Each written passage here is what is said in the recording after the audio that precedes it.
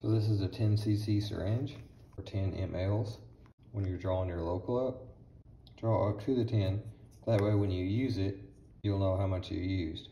You can subtract how much you started with, how much you have left, and that will tell you how much you used. 10 minus 6 is 4. So you've used 4. You don't have to count. 1, 2, 3, 4. Started with 10, still have 4. 10 minus 4 is 6. You've used 6. So that's one way you can quickly just subtract and find out how much you have used. That's why it's important to draw up to 10. That way you know what you started with. If you just draw up whatever you want, you don't pay attention to it, you use some, now you don't know where you started. You know where you're at, but you don't know where you started, so you don't know how much you've used. So draw up to 10. Even if you go past it, now there's probably 12 cc's in there. I don't really know. If you pull it all the way up, it does two things. One, you don't know how much you really have in there, so you don't know where you started. So now you don't know how much you've used. There's probably about, I don't know, 12 in there. So now you've used 6, but you don't really know.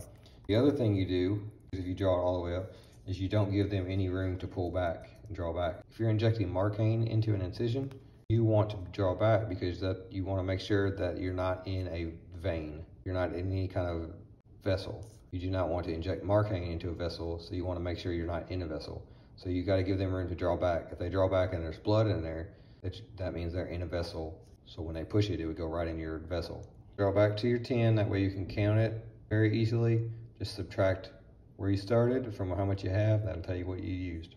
And then that gives you room, gives them room to draw back to make sure they're not in the vessel. If it's full already, there's no room to go.